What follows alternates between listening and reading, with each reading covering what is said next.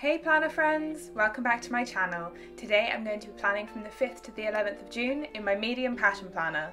Let's get started. So the kit I'm using this week is Chill from Plannerface. I do PR for Plannerface, so you can use my code in the description to save yourselves a little bit of money, and the PR freebies have just changed, so make sure you pick up my new freebie on your next order. This isn't exactly the most summery kit that I've picked for July, but it does have some really chill self-care vibes, and I was hoping to have a nice easy week this week, but as always, life got in the way of that.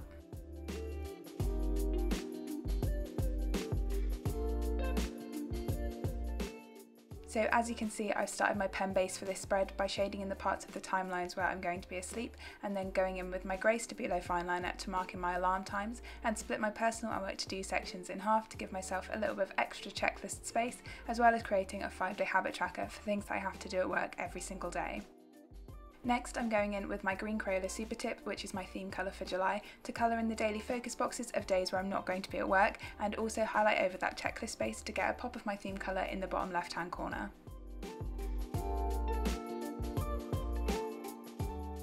Next, I'm going in with a green Staedtler Triplus fine liner to mark in my work hours, so I'm just going over the line on the timeline where I start and finish work.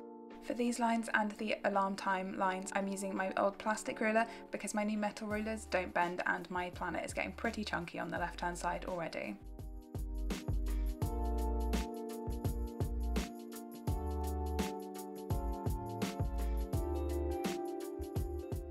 The last part of my pen base is just to write in my meals for the week, so I'm just adding in breakfast, lunch and dinner to each day of the week with my Pilot friction pen, and then I'm going to highlight over that with my green Crayola Super Tip.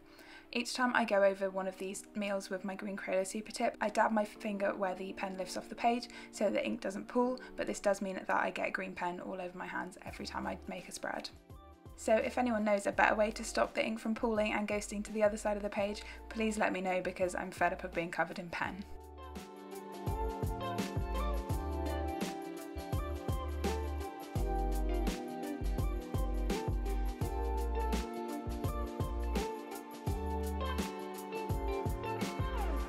That's pretty much it for my pen base. Now we can get started with some stickers.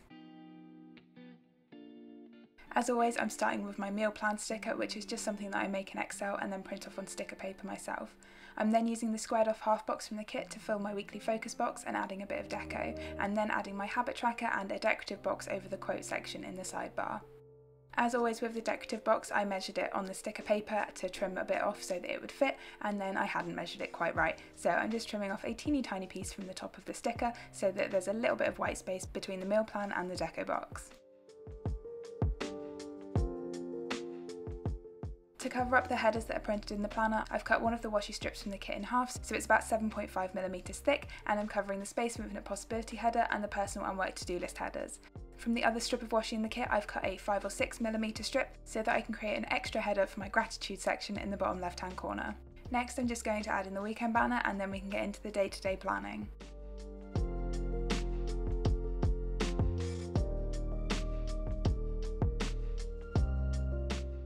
So to start off on Monday, I'm using one of the regular event labels and one of the skinny event labels from the kit to mark in my 2 Duty Scientist roasted sessions that day. And as usual, I'm cutting the flag portion off the regular event label and the label portion off the skinny event label.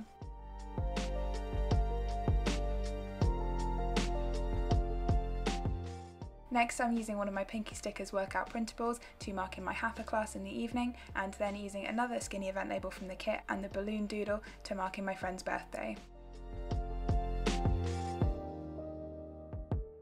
Moving over to Tuesday, and there wasn't a lot going on, so I'm first marking in a bill. I've cut the bill due sticker from the kit in half horizontally so that it doesn't take up as much space in my planner, and then just cutting a little chunk out as these are standard vertical width stickers, and that is not the size of the columns in a medium passion planner. Next, I'm marking in another workout, and then we can move over to Wednesday, where I'm first using a glitter header from the kit and a work from home script from Plannerface to mark in that I was working from home. On Wednesday, I got to attend another conference for work, so I'm marking the morning and afternoon sessions of that in using a 3rd box from the kit and the book doodle, and then a 1/4 box from the kit and a laptop doodle. I'm really happy that we're able to go to virtual conferences now because it means that I can actually go to them, but I had some technical difficulties on Wednesday morning which were incredibly stressful, but I got there in the end.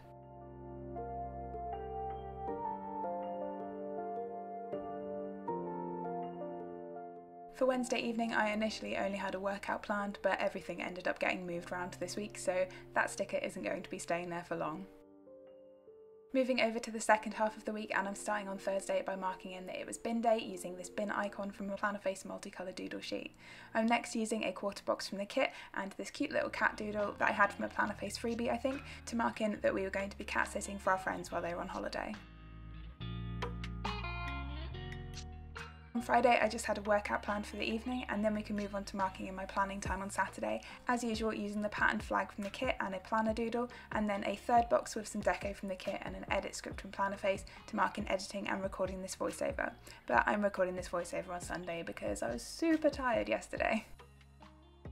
Next on Saturday I'm using a flag from the kit and a dumbbell doodle from Plannerface to mark in my PT session. I knew this was going to get moved when I put this in, but I didn't know when it was going to be moved to during the week, so I figured I would put it in for the time that it would normally have been and then move it when I knew what time it was going to be. It ended up being on Wednesday along with like literally everything else. I've then just used a half box from the kit to mark in whatever we got up to on Saturday, which ended up being a little movie night, which was lovely. And then I'm using another event label from the kit and the grocery doodle to mark in doing the food shop on Sunday morning.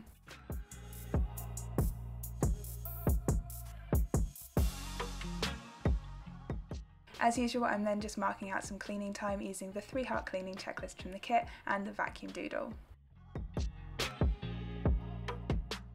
I only had one upload to mark in this week, so as usual I've cut up a piece of the Monday to Sunday box, and then I'm layering that with an upload script from Plannerface and a YouTube button icon from Ickle & Co for this video that you're watching right now. I then remembered that I picked up some planning scripts from Plannerface, so I added that in, and then my workout on Sunday. As I don't put too much work information in this planner, I like to fill up some of the space where I will be at work with the decorative boxes from the kit, so I've just picked out a few, and the ones that are in the morning I've cut down to 3.5 centimetres high on the sticker sheet, and then I'm just trimming off the side whilst they're on the planner to fit within the columns. And then for the deco box on Friday I've cut down to I think 2 centimetres so that it fits between lunch and the end of work.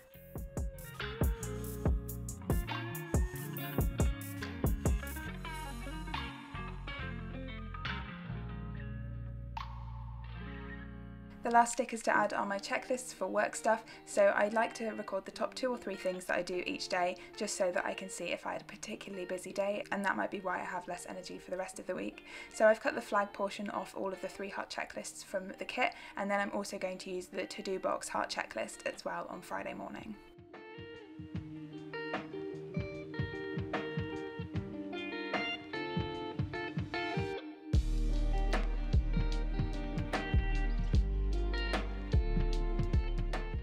I didn't cut the little chunk out of this box particularly well, so I'm just covering up the join with this piece of deco from the kit as well. I haven't bought any new blades for my craft knife, so the tip of this one is slightly chipped and I'm just working around it at this point.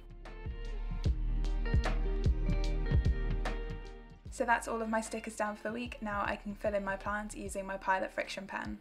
I always use an erasable pen in this planner because my plans do change so often, and that's the exact same reason that I use removable stickers too.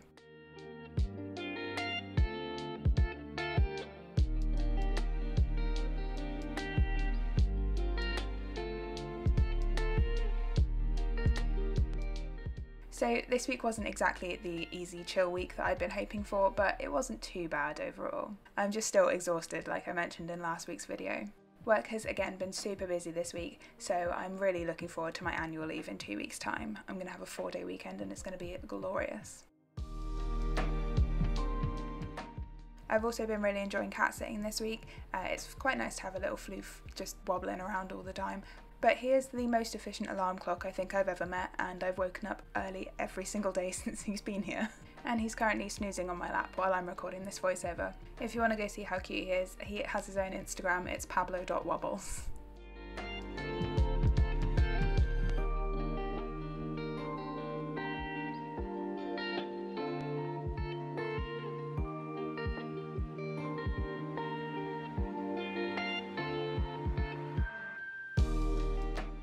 So I'm just filling in all of my to-dos in the bottom left hand corner. This section did fill up a little bit more over the course of the week, and then obviously I have my gratitude section in the bottom left hand corner.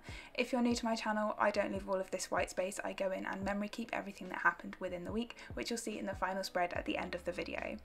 I also like to print a few photos off that I took during the week and then add those into my Space of Infinite Possibility, which I use as a little reflection section for the entire week.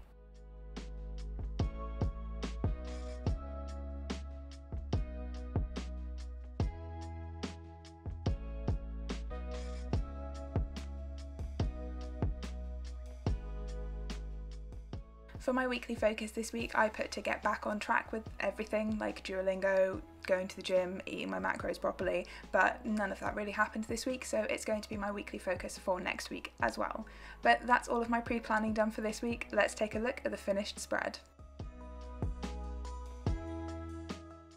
So here's the spread all filled out, and I really love how this one turned out. I wasn't 100% on using this kit in July because I was hoping to be using some more summery kits this week, but the weather said no, so I had to pick something else. And obviously I had to add a few photos of Pablo in my reflection section because he's so cute.